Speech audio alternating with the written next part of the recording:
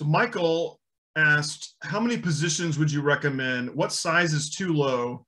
Do you think that it's smart to have a starter position to learn about a position? And I'll add a question on top of that. Do you have a number that's like, okay, this is just too concentrated, I've got to trim? Great questions. They're all great questions, and a lot of them have, I almost think they were answered in the question. So I think a 10% allocation is a pretty good ballpark, solid position. And I think it's okay to step into that position. So maybe a 2, 5 to 10. I tend to treat, I do think it's okay to have a starter position. I think it's helpful. So I tend to sort of have a small basket of a few small positions, and then some of them don't ever go from, and when I say starter, I sort of mean 2%.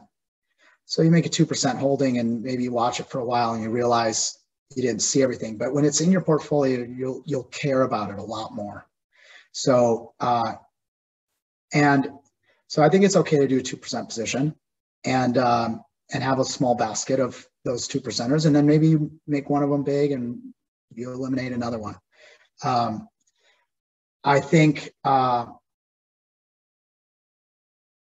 it's hard for most people to imagine this, Jonathan, but I think one of the biggest mistakes people make is selling too early or selling at all. Okay, so I really want to own, I call them our infinite compounders. I want to own businesses that I never have to even think about selling. So Daily Journal, we were just talking about, that's one of these holdings.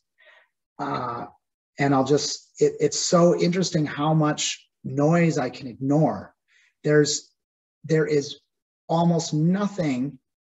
I get information, inflow of information from people all the time. They're trying to be helpful.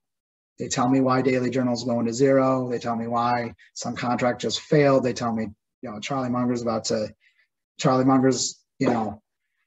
they've already got the writings on the wall. Charlie Munger's not going to live for another 30 years. Say, oh yeah, okay, thanks.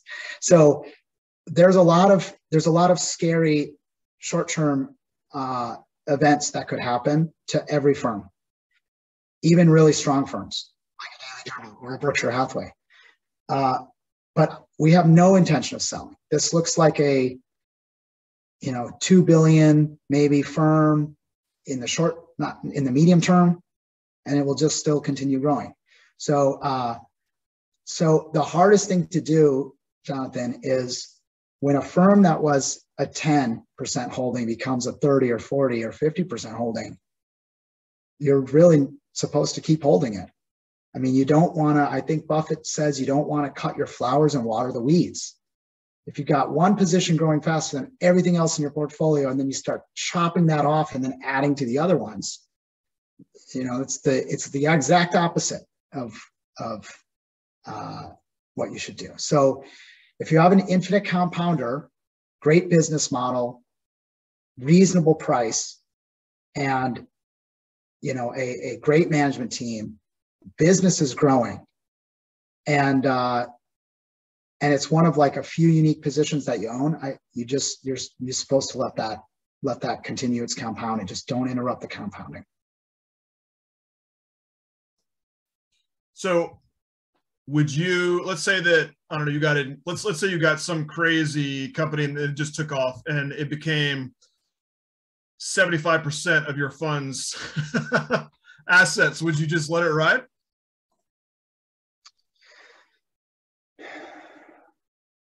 It's a really difficult question. We're not in that situation, but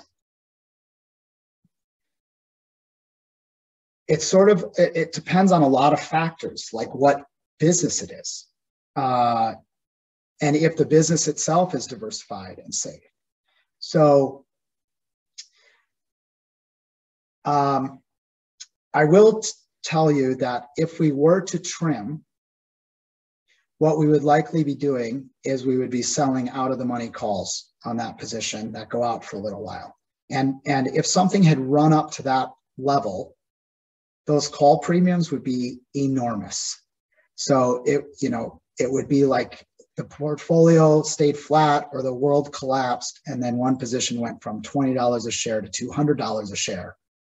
We can now sell a $250 strike for $50. So that hedges us a little bit. If it declines, we still keep the premium from the call. And if it runs up another 25%, maybe we exit a little bit. 75% is a really big number. I think for my own personal portfolio, I would let that continue. But it's a little more difficult. Most of my money's in the fund anyway, but it's a little more difficult when it's in a fund structure, because you have partners that would be uncomfortable, and you have so much volatility. Even the ones that weren't uncomfortable would become uncomfortable. So look, maybe we've had 40% holdings before, and I don't trim those. But maybe if it's going over 50% in a fund, you're overstepping Kelly at that point. Talked about the Kelly Criterion and how like somewhere between 2 and 10 positions were like ideal holdings. So if suddenly you have fewer than 2, maybe you can trim a little bit. That might be how I think about it. We don't have that problem, but I think our largest position right now is probably 18% or so. Anyway, that's a great question. I think people sell generally too early. You gotta let those compounders run. You really if you just step back and you get out of the way of your compounding, you'll be fine. And I think it was Fidelity that did an experiment or did a study. I can't remember if it was Fidelity, but there was a study by a major brokerage house. And what they did is they broke all of their client accounts. They had a huge number of client accounts. They broke them into basically deciles in terms of performance over long periods of time. Said, if we could learn what people are doing to outperform everybody else, maybe we could help all of our clients. What they discovered was that the top decile was made up with the folks who had either forgotten that they had an account with Fidelity or were deceased. So it was actually kind of made it difficult for them to suggest that to everybody. But the idea is, presumably some of these accounts ended up with a really big compounder and probably became very overweight one security. You still leave it alone and you end up outperforming. Good stuff. Look at Naspers. Look at Naspers. Naspers is a VC firm. They made one investment. They did very little trimming. It became the whole business. And it's breaking the Johannesburg Stock Exchange. I guess like when I look at that stuff like that personally, my biggest concern is like the potential for survivorship bias. But it's interesting reading, like you mentioned Hunter Baggers earlier. He talks about, I think I read an article by the author, and he talked about like this guy that his firm was advising this woman, and her husband basically copied all their investments like without actually applying the firm. But the thing that he did differently was he just bought the stock and then never sold it. Whereas the firm, the wife who they were managing, like they kept rebalancing it, and his account was like 5 times more valuable than hers. So yeah.